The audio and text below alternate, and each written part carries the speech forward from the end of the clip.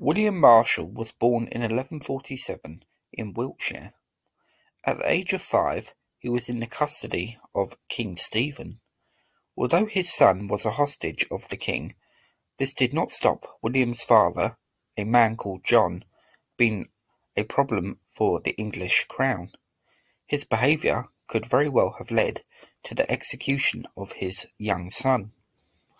Stephen, however, was not as hard-hearted a man as other kings of his age and later times might have been.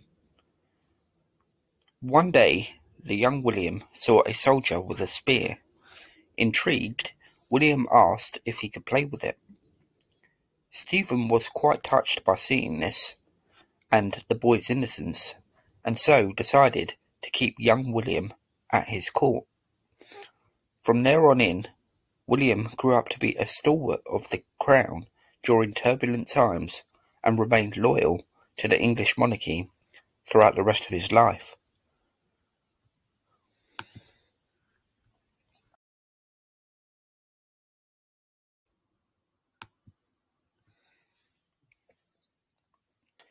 Such was William Marshall's prowess as a warrior. It is said that he was the only man to ever be feared by Richard the Lionheart. During one of Richard's rebellions against his father, Henry II, William came face to face with Richard, where he unseated him from his horse. In fear for his life, Richard pleaded with Marshall to spare him. William would not kill Richard, as after all, Richard was still a prince and the son of a king. But to send him a clear message, he instead killed Richard's horse.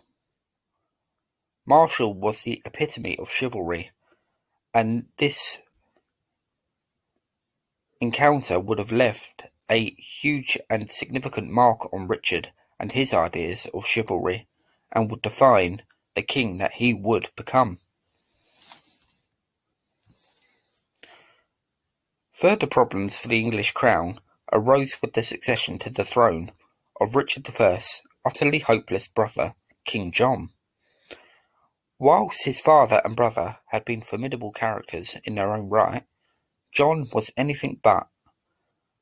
Utterly treacherous towards his brother during his reign, he had shown no scruples conspiring with the French king to keep Richard in captivity after he had been captured on the way back from Crusade. It was that same French king, Philip II, who had totally outwitted John and seized back the lands that Henry II had claimed through his marriage to Eleanor of Aquitaine. It wasn't long before the English nobles completely despaired of their hopeless king, and William Marshall was called upon to save the English crown. But King John had resorted to increasingly desperate measures in order to regain his French lands.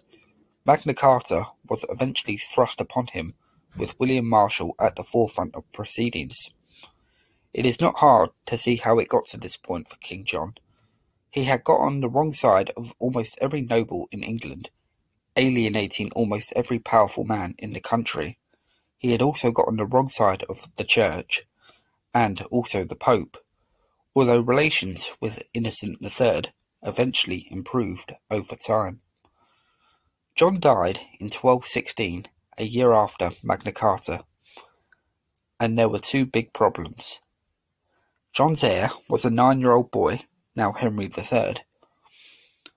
History shows child monarchs are hugely problematic, and there was also the matter of Prince Louis, the son of Philip II of France, who had been invited by the nobles to claim the English crown in the place of King John.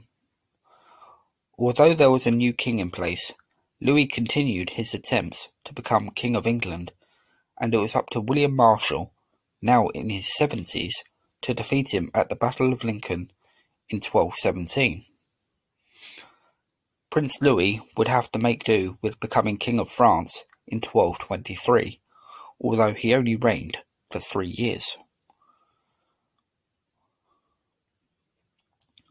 William Marshall was regent to the young King Henry III up until his death in 1219. He had been nearly executed as a small child, seen open rebellion against the kings he now served, seen off a foreign invasion, and been one of the key figures behind Magna Carta. His career and legacy is quite extraordinary. Without him, the course of English history would have and could have been completely different.